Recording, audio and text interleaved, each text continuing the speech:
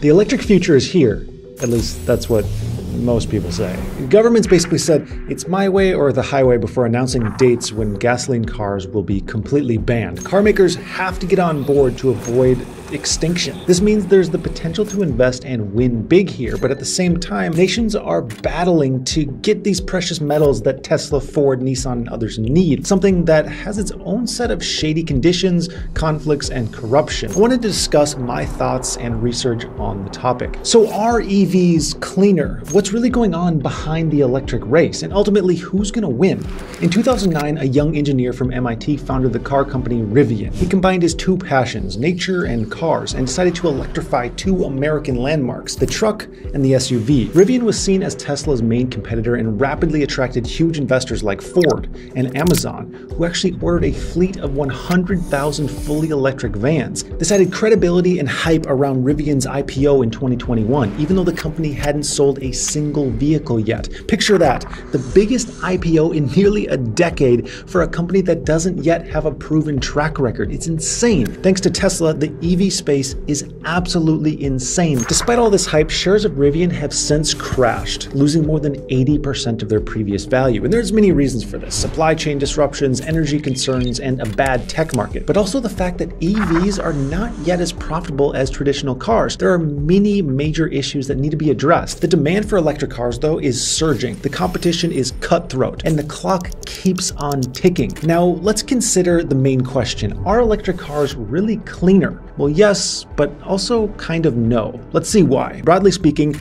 electric cars are built in a simpler way. Where the engine of a normal gasoline car has around 2,000 moving parts, the electric motor only has around 20. So exhaust systems, cylinders and pistons, all that stuff disappeared. What's essential in an EV is the battery. The battery is surprisingly large. It's placed under the floor of the car and usually occupies a good chunk of the entire vehicle's length. The battery is also what's responsible for the fact that electric cars are much heavier than regular gasoline cars. These batteries can weigh 600 to 1,000 pounds. Now, if you measure the tailpipe emissions of an electric car, of course, it's much cleaner because it doesn't burn any fuel. But beyond that, things get quite a bit more complicated. Research shows that building an EV produces 60% more CO2 compared to a petrol car. And that's mainly due to the making and disposal of batteries. See, there's a mix of metals that are needed in order to build a battery. You need lithium, cobalt, and nickel. Three fellas that will absolutely play a big role in politics for years to come. They are mainly found in faraway countries like Chile, Congo, China, and Australia. The problem is mining and transporting these minerals is extremely polluting. Extracting 1 ton of lithium creates about the same carbon dioxide as burning 15,000 pounds of coal. And in the future, we need much, much more of these minerals. So all of this happens before you even buy your fancy car. Then once you finally get your cool Tesla, you need to charge it with electricity, right? And how clean this is will depend on whether the country where you live creates electricity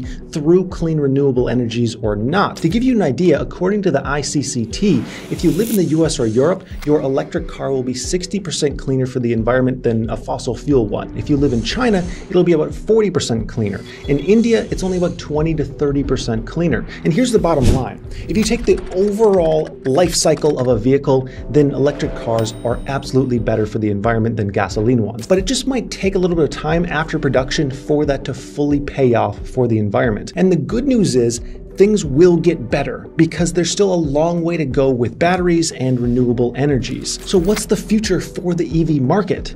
Well, consider this. Both Europe and the US are planning to completely ban the sales of gasoline vehicles by 2035, which is really not that far away. And other major countries like China are aiming at exactly the same date. Now, according to Bloomberg, out of all the cars in the world, only around 1% of them are electric, which is a drop in the automobile bucket of just about 12 million total vehicles. And that means two things. First, car makers need to hurry the hell up if they want to survive. But second, it means that there's a huge market share here, an opportunity ready to be taken. This is a true shift in a massive, massive market. And this is true both for native electric car makers like Tesla, Lucid, and Rivian, who have an advantage because they've only ever made EVs since day one, but also for traditional car makers like Ford or Volkswagen. They've been making vehicles for decades, sometimes over a century, and they're now investing everything they can to make the jump. So the market is getting crowded. Ford's F-150 Lightning, Audi e-tron, Tesla's Cybertruck. What's stopping all of this? Well, some technical problems and huge, massive political problems. There's a saying in electric cars that they're like pancakes. The first one sucks, the second one is okay, but the third one is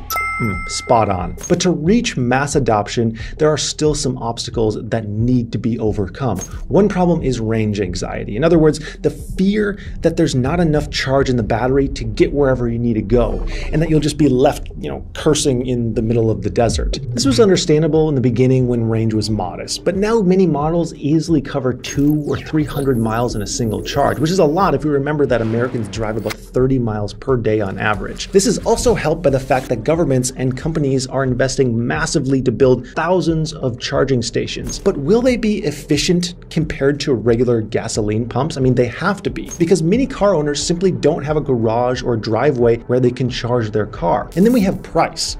Price is a huge factor. Electric cars are more expensive than gasoline cars, and even though it's true that the running costs of electric cars are lower, many people are still scared to spend big bucks up front. But this problem is mainly due to the higher costs of the minerals needed to produce these massive batteries. However, this is expected to change because battery prices are actually dropping, which takes us to some even darker problems. Starting with the battery race. If before we had oil, now we have these guys. Cobalt, nickel, and especially lithium are everything in this electric revolution. And according to Bloomberg, the demand will grow by 15 times by 2030. So much that if we don't recycle it properly, we'll run out of lithium completely by 2050. Now, major countries like the US produce just about 1% of the global output of lithium and completely outsource the rest. And one thing that nations learned during the shortage of semiconductors is that it's dangerous to rely on foreign imports of essential materials, especially if you consider that China alone does more than half of the processing and refining of lithium